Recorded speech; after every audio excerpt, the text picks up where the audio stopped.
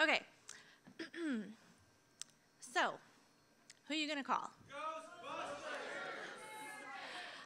In the Victorian era, you could pretty much try to call on anyone, but who were you really talking to?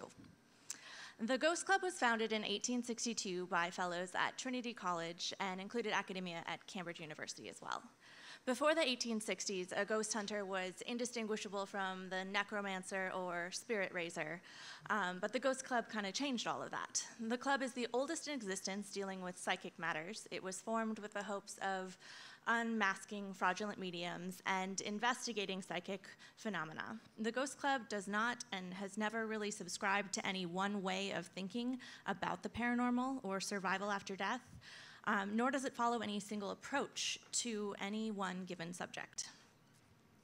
The club's motto is Nasci laborare mori nasci. I do not speak Latin, which means be born, work, die, be born.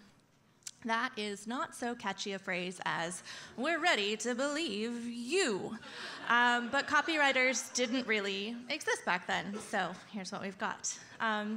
In truth, this theme kind of weaves itself through the group's own narrative as it went through many spirited incarnations over its vast history. So I'm going to give you a spirited highlight. Is it working? It's going. Okay. Spiritualism is the belief that the spirits of the dead have both the ability and the inclination to communicate with the living. In mid-19th century Britain, spiritualism polarized both science and religion, with supporters and opponents in each camp. It occurred amid concerns that science was revealing an increasingly godless universe in which human beings were more biological machines, and people kind of wanted to believe in more than that. There was also a high mortality rate around that time, so the rich died, the poor died, everybody died, and everybody wished that they didn't, so they wanted to keep talking. Current members of the Ghost Club believe that spiritualism flourished at that point in time because for those left behind, neither science or established religion really provided them answers. In 1862, the academic community was chock full of conservative institutions focused on reproducing orthodox ideas in traditional ways. But much like today, students were able to form clubs as a creative outlet for their interests. And when the Ghost Club was formed, when it was born, the members surely felt like this. They were, after all, essentially the first Ghostbusters, but actually it looked a lot more like this. At its start, the Ghost Club was more of a group of Egon Spenglers and Dana Scullys, and not so many Fox Mulders, but in the very best way. Little is known about the club's earliest activities. They were extremely secretive, and they rarely publicized what they found. They like to talk a lot about it, but keep it secret within the club, so what records remain are pretty sparse. We do know that one of their first investigations was of the Davenport brothers, conjurers who had come to London, they came in the fall of 1862 and claimed to be able to contact spirits of the dead, or claimed that they had something that they wanted you to see. They would enter their spirit cabinet with their arms tied behind their backs, and once the curtains were drawn and the lights were out, all sorts of spooky mayhem took place. Hands would poke out, and ghostly figures would materialize away from the cabinet. The instruments would levitate and start playing themselves. And at the end of this scene, the curtains would part and reveal that the mediums just still had their hands tied behind their back, which was a super convincing trick in its time. Basically, they would just slip free from their ropes as soon as they were out of sight, and their hands would act as things, or they had stagehands who helped them. Magic. The result of the Ghost Club's investigation was, again, never made public. They like to keep that pretty close to the chest, but they were publicly debunked by stage magician John Neville Maskelyne. Bless you.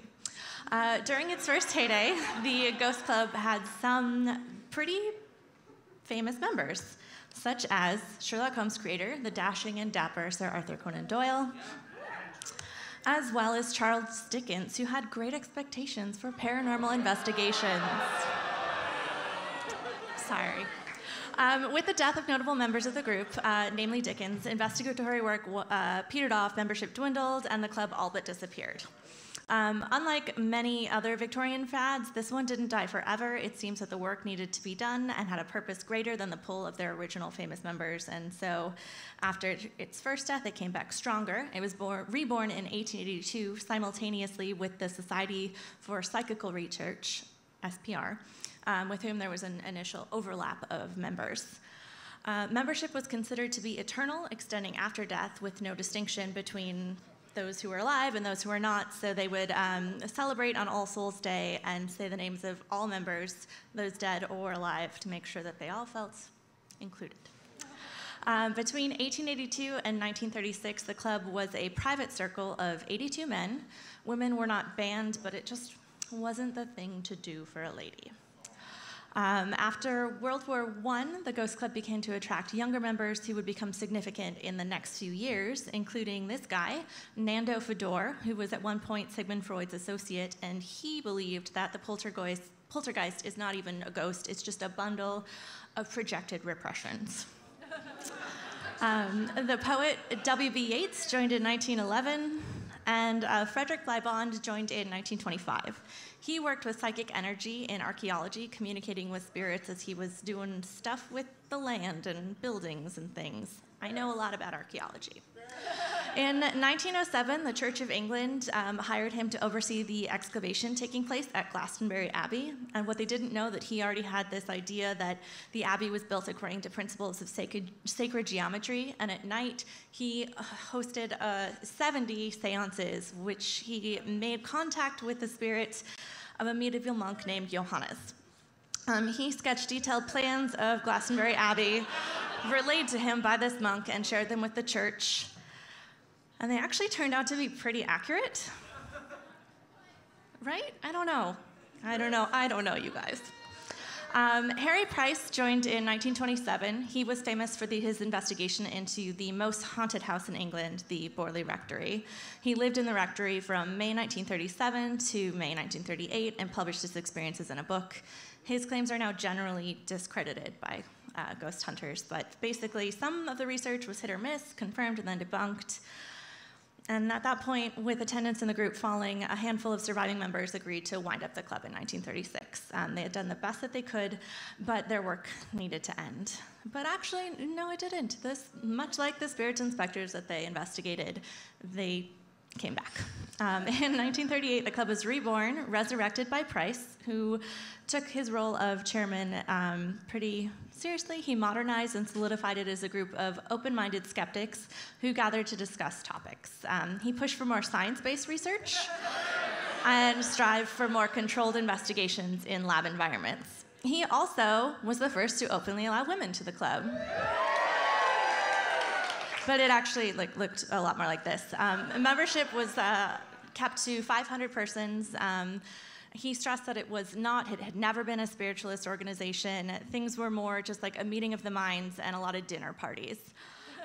Membership did boom when he was in charge, including famous ghost hunters like fucking Peter Cushing.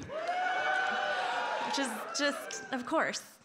The club continued until World War II kind of curtailed its activities, and meetings ceased after Price kind of unexpectedly died.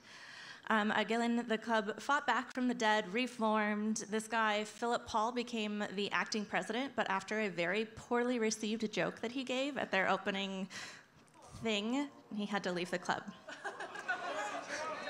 Okay, I didn't include this, but the joke was basically this woman said that her husband was much better to her dead than alive, because he didn't do much alive, but now he was in her egg timer. Did not go over well with the group. I think it's kind of funny. Turns out there's a lot of drama in debunking, so the position was left open for years. The club continued. Okay. Nope. There we go. The club continued until World War... No? Oh, gosh. The joke. You threw me off, all of you. It's fine. Here we go. Is it there? Is it? It's frozen. Okay. Did it? Peter Underwood. Okay.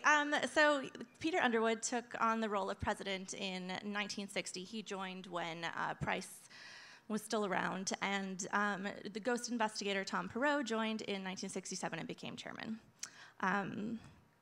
In 1993, the club weathered a period of internal dissension as members and their work kind of went in different directions. Some wanted to keep it more exclusive, some wanted to open it up to more things, some wanted spiritualists there, some didn't, and so amid all of the drama, it is freezing.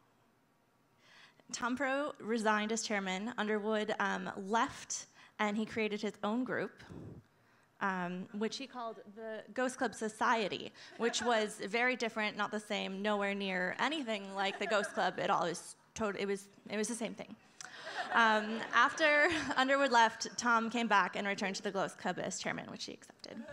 At that point, they kind of got a makeover. They opened things up to a lot of other ideas. They investigated extraterrestrials, dowsing, cryptozoology. It was a much more accepting group.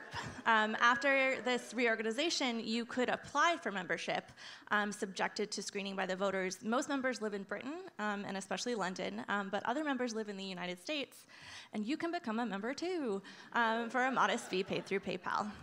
You don't get a cool certificate like this, but you do get newsletters and journals with all of the latest research. The club still exists and functions to this day. Right now, the chairman of the club is Alan Murdy, seen here with a fully functioning monocle. Right? I know. So he is also a member of SPR, and he was kind enough to chat with me about all things Ghost Club. For the most part, I was interested, like, what kind of tools are you guys using? They don't use proton packs, unfortunately. He told me, and he quoted Tom Perot, who was a former chairman, that quite often my ghost hunting equipment is a notebook, a pencil, and a sympathetic ear. Science. Most of the time, we only have ghost reports to study, and I think it's important to record that accurately as much as attempting to set up the equipment in apparently haunted properties in the hopes of catching paranormal activity is exciting. It doesn't always work. Equipment such as cameras, videos, and tape recorders can certainly be deployed successfully in poltergeist cases, since these actual physical effects can be recorded, although they are elusive. So, notebooks, cameras, active listening, we've got all we need to start ghost hunting right here in this room. If you're so inclined to start tonight, Alan gave me some advice about sound recording or just hearing poltergeist rappings. So in the case of a normal rap, the sound, which often only lasts a few milliseconds, starts loud and then decays quickly. But if it's a poltergeist, the loudest part is near the beginning of the sound, but not quite the beginning, and then it fades. And that's what's happened in all of the 10 cases that they've studied. I'm not a poltergeist, I can't do that one for you guys. But now that you have your first bit of ghost busting info, you're ready to help forge the way for the next incarnation of the Ghost Club. When I asked Alan about their past, how he sees their role in the future, he had this to say. I think that the Ghost Club made a positive contribution toward the understanding of the paranormal, as well as being a benefit to all its members. In particular, it also provided an open-minded and tolerant forum for discussion, encouraged researchers and work in all fields of all kinds, and maintained a connection with the ghost hunters and researchers of the past. So from the past to the present into the future, the Ghost Club's impact lives on with newer, stronger incarnations. So let's raise a glass to the skeptics and the believers, the proof and the possible. The truth is out there, if only you seek it.